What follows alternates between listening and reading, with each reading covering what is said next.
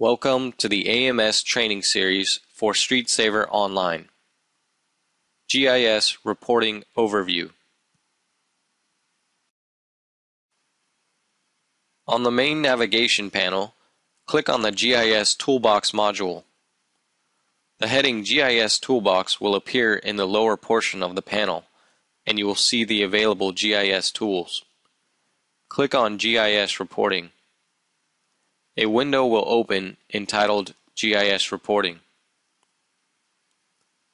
You will see the GIS map for your jurisdiction in the main viewer. After successfully completing the linking process between the shapefile and the section data, your jurisdiction will have the ability to generate and view tabular reports spatially. Along the top of the GIS reporting window, you will see a toolbar that allows you to perform various functions. If you let the cursor hover over a tool, a description of the tool will appear. Please refer to the GIS section link overview tutorial for a detailed description of these tools. Along the left side of the window, you will see the shapefile layers. The shapefile layers are the layers from the GIS map you requested to upload, or they are the defaulted layers provided by the U.S. Census Bureau. To the right of the shapefile layer window, you will see the GIS map viewer. Here, all the layers are superimposed and viewable. To hide a layer, simply uncheck the box next to the layer name. Check the box to make the layer visible.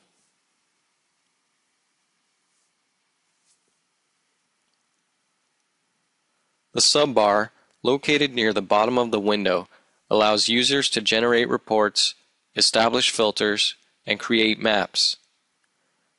Click on the drop-down box next to Features, and you will see 9 reporting formats to choose from. Next, we have 8 tools to the right of the drop-down box. The first tool is the Select All tool. If you click the button, wait a few moments for the map to generate the sections.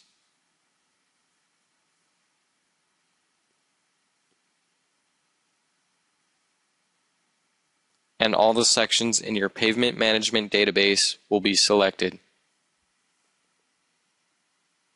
Also, notice that 3 of the other tools are no longer grayed out. These tools become usable when street sections are selected on the map. The second tool is Select Sections from Map Area Filter. This function allows you to manually select your pavement management sections. Simply click and hold the cursor down, then drag a box around the area you would like to select. Release the mouse, and the sections are now highlighted.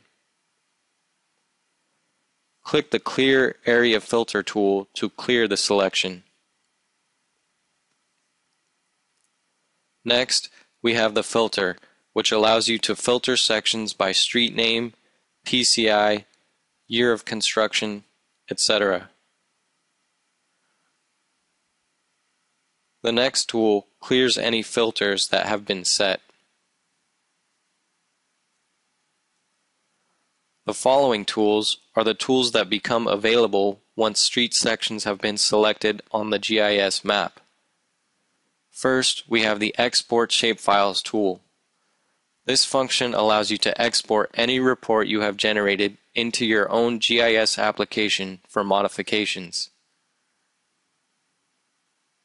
Next, the Print Map function allows the user to print the current GIS view. Lastly, there's the Create Project tool, which allows the user to view data for the selected sections and manage the corresponding treatments and unit costs for those sections. This concludes the GIS reporting overview.